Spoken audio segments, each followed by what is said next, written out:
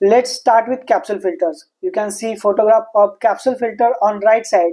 Capsule filters are ready to use filters, meaning they come fully assembled and enclosed. They don't need any extra housing or setup. They are mostly used for smaller volumes or processes where convenience and sterility are important. Capsule filters are disposable, which makes them great for applications where contamination must be avoided. Now let's talk about cartridge filters. You can see photograph of cartridge filters on right side.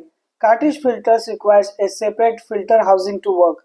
They are reusable after proper cleaning and sterilization, which makes them more cost effective for large scale operations. Cartridge filters are commonly used in processes where higher filtration volumes or long term operations are required.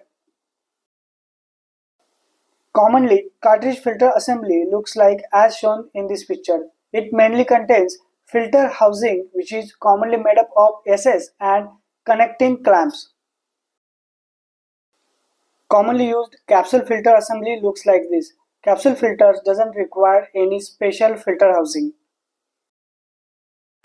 Now about some application differences between capsule filter and cartridge filter.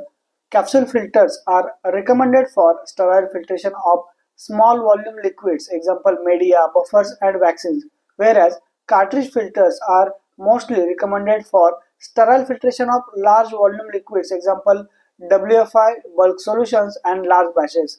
Cartridge filters are also used for particle removal in utilities like compressed air, steam, and they are also recommended for filtration in cleanroom HVAC systems.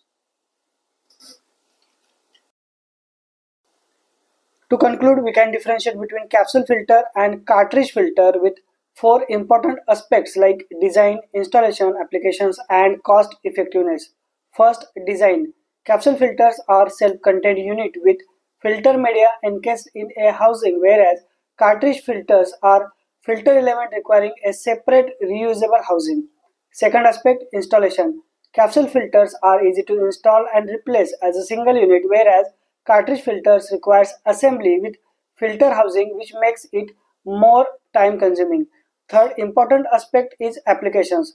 Capsule filters are preferred for small scale operations or disposable systems, whereas cartridge filters are suitable for large scale operations with frequent usage.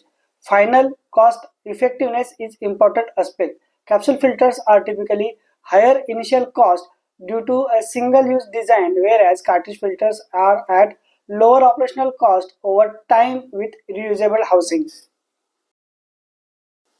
Don't forget to like, comment and share. Subscribe to channel for more videos related to our pharmaceutical industry.